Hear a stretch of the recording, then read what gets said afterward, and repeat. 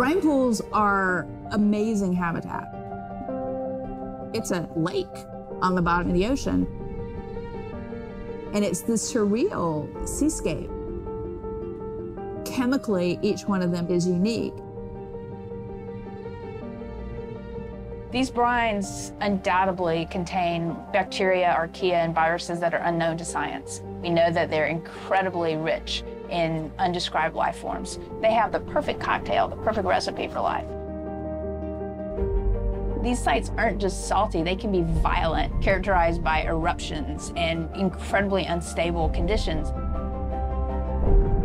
So to live in them, you have to not only be hardy, but you have to be able to endure constantly changing conditions, because not one day is the same.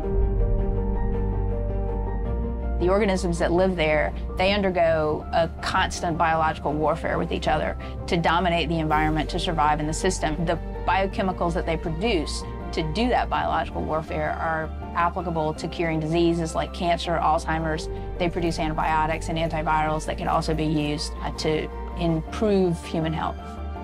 And we drop targets as we go, so we know exactly where we sample. Exploring these habitats is absolutely necessary because the metabolic potential there has the capacity to change the way we think about medicine, to change the way we think about antibiotics, based on our knowledge that we gain from studying these incredible environments in the deep sea.